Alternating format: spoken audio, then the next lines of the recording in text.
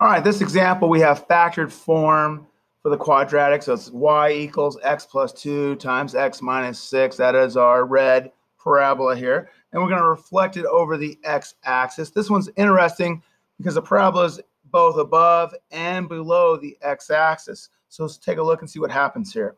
So let's start with the vertex, 2, negative 16. Again, notice the scaling on the graph here. We're scaled by 2's. So 2, negative 16.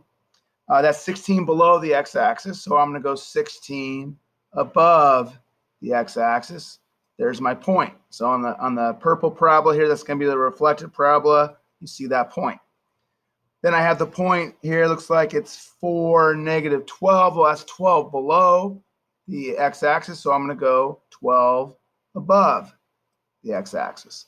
Same thing here. Looks like 0, negative 12 is my y-intercept, so I'm going to go 12 above. There we are. So we have those 2 points now on the purple parabola that's being reflected over the x-axis. All right. So now I have the 2 pink points there, the zeros. They're the same because, again, the zeros are on the x-axis, so there's nowhere to go when they reflect. They just kind of bounce there on their own and stay on the x-axis. All right.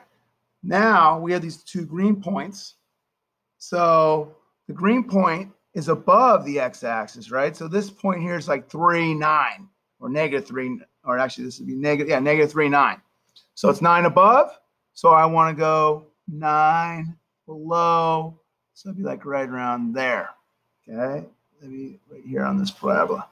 And then my point here is 7, 9. So again, 9 above the x-axis. So now we're going to go 9 below the x-axis. So that would be the point right there. So you can see, so when the points were below the x-axis, they reflect above the x-axis. When the points are above the x-axis, they reflect below the x-axis. And when the points are on the x-axis, they stay there when we reflect. There's nowhere to go. All right.